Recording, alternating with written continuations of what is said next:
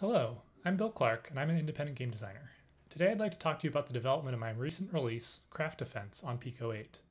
I made CrafDefense for the Jamcraft 6 Game Jam over the course of 9 days. I was honored that CrafDefense was selected as the first place entry to the Jam. I wanted to make this video for a couple of reasons. The first is that my series of game design principles videos about the tower defense genre were crucially important to the development of CrafDefense. I relied heavily on the lessons I learned from making those videos, and I'd like to share some thoughts from that process. The second is that I've had questions from a number of developers, including Bearing on the Discord and a number of commenters on Reddit, who are like, those are some cool ideas. How do you actually use them? Particularly when it comes to balancing, which is one of the really tricky aspects of tower defense development. So the fact that I now have a recent hands-on example provides a great framework to have that discussion. So what is CrafDefense? It's a completely free game you can beat in half an hour on Pico 8 or on itch.io. You can use gamepad, keyboard, or phone. So go play it. I'll wait. The premise for CrafDefense came from the idea of making a tower defense game with a crafting mechanic at its core. Specifically, I decided to make towers out of combinations of discrete, themed resources, rather than by spending gold or mana like in most tower defenses. Before I wrote any code, I came up with the idea of each tower having several slots, each of which can accept one of a small handful of different components. Already I was presented with a significant question about player motivations. One version of the mastery motivation would lean towards giving the player free rein to choose whatever items they want. That would let players build the most perfect defense possible, and thus drive me to balancing the game to reward that level of precise mastery. But one of the dynamics I wanted to have was significant experimentation. I decided to borrow a bit from some of my favorite roguelikes, like Binding of Isaac and Hades, by giving random drops. This requires the player to be more adaptable, and hopefully yields excitement about chasing that perfect combo. In order to formalize this in my design, I added luck as an explicit player motivation. I also adjusted my conception of mastery to stress adaptable mastery, rather than some measure of absolute mastery. The next step in my design process was finalizing the set of slots that items can go into. Each slot needed to have at least 4 to 6 designed viable variants, with enough difference between them to interest players. Impact effects, including buffs and crits, were an obvious starting point. Particularly having recently analyzed Gemcraft for this channel, it was quite easy to list 6 or 7 viable and visible impact effects. The next thought was adding some sort of AoE shape. I liked this idea to emphasize the aesthetic motivation, focusing the player extra hard on the shape of the map and on their tower placement. But the best I could come up with for a third category was firing behavior. Slow, fast, charging, ramping up were all feasible ideas, but honestly pretty boring. But I also thought of in a pattern around the tower, specifically considering shooting in a straight line outwards, rotating around the tower with each shot. That didn't wind up in the final game, but eventually led to inspiring the spiral tower. More importantly, it got me thinking about the firing behavior in spatial terms, and pushed my thinking away from a standard target and shoot at a specific monster behavior. Having recently played the excellent mini Metroidvania Metrash on Pico 8, the idea of weapons that only fire in one direction felt very interesting to explore. The zigzagging lightning tower was the first result of that, followed closely by the Mark of Yoro.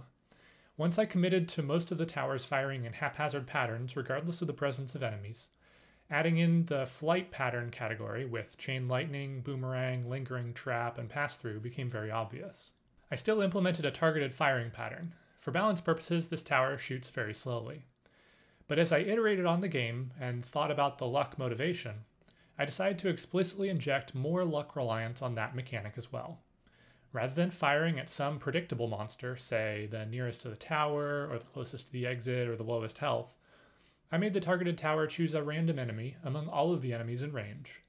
This made the tower explicitly more frustrating to use, but got it honestly more in line with all of the other frustrating towers.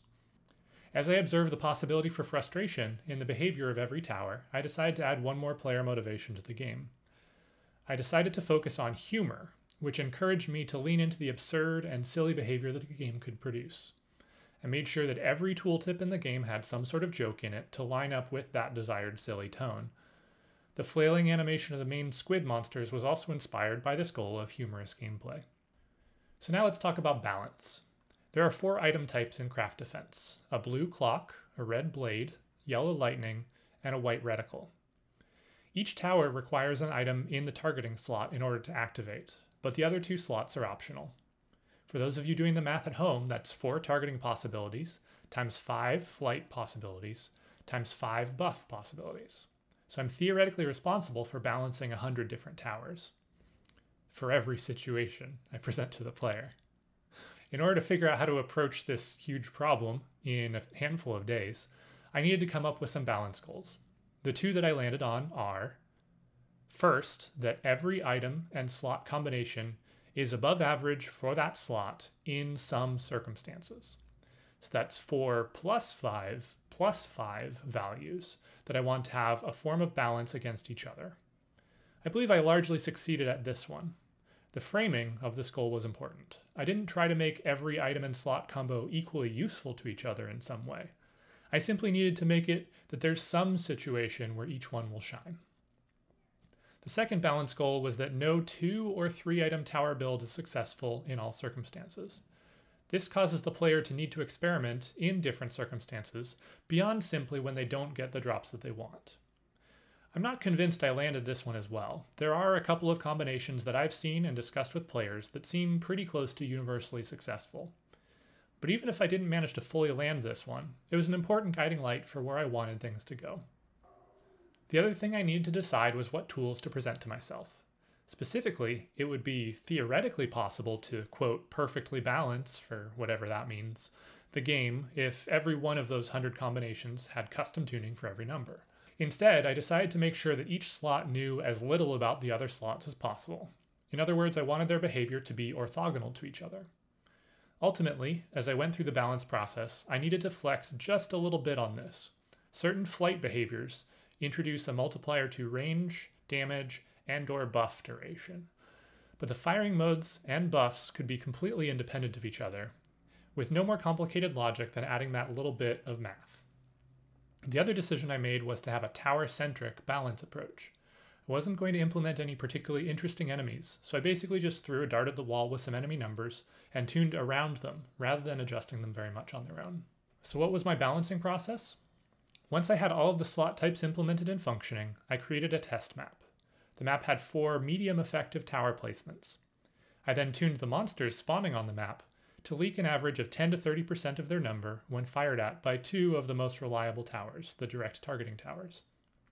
This gave me a clear baseline to start from. I set up a custom play mode that sent that wave repeatedly and recorded how many enemies leaked in the top left corner of the screen every time it went. I then spawned a bunch of instances of the game simultaneously across my monitor. The goal was to have any combination of 2 items, if slotted into the most advantageous of the 4 tower placements, yield roughly that 10 to 30% leakage. Different combinations had different levels of variability in terms of how many they would leak. But by tuning all the various numbers, and after adding those extra multipliers for flight effects, I was eventually able to get each of the combinations into a rough state right around that 10 to 30% mark. I never did an explicit pass of balancing triple combinations. I think if I'd had another day or 2 of time, this might have been wise. Ultimately, I would prefer it if players were encouraged a little more to do triple towers, as they're the most interesting gameplay-wise. So making sure that the best tower placements actually reward clever construction of good triple combos would help me meet that goal.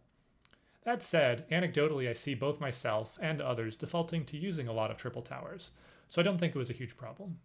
So what were the pros and cons of this balance strategy? Importantly, it helped give me a psychologically sound way to move forward that gave me confidence. I'm not sure about you, but I find that actually about as important as any direct impact on the game. If I'm not confident about my approach, I tend to be distractible, avoidant, and less excited about what I'm doing. Thus, setting up a clear, rigorous definition of done for balance helped me jump fully into doing it. While the definition of done was far from perfect, it was good enough to ship with only a small amount of bonus balance later in the process. That bonus balancing came when I added more maps. At this point, the precise map geometry, wave size, and monster stats helped me hone in on certain tower combinations that were still out of whack. No matter how good my combinatoric testing scenario had been, it doesn't fully represent every game state, so I need to throw away the idea that the items were in perfect balance and be ready to adjust any number that seemed out of sync in actual gameplay. This got very hand-wavy and relied heavily on my intuition to move forward, but having that solid starting point gave me the confidence to trust that intuition. The final level yielded an additional challenge. I liked having a very long path with a ton of places to put towers, and those placements wouldn't be very interesting without a high number of items to slot. However, that made it very easy to chew through any number of enemies by setting up the right AoE combos. Thus I needed to add one more set of levers to my balance toolkit. I added a multiplier to levels for monster speed and monster hit points.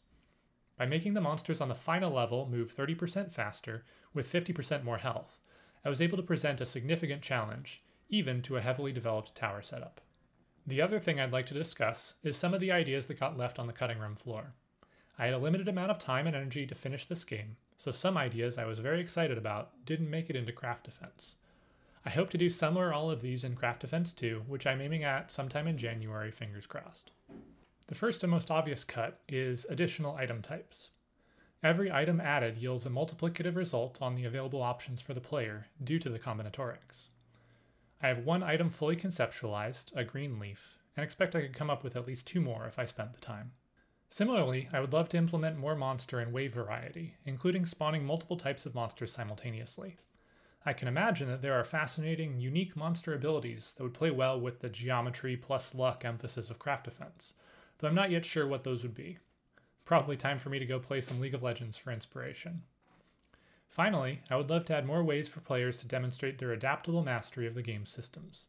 The simplest would be reporting whether the player has beaten each level without leaking any monsters.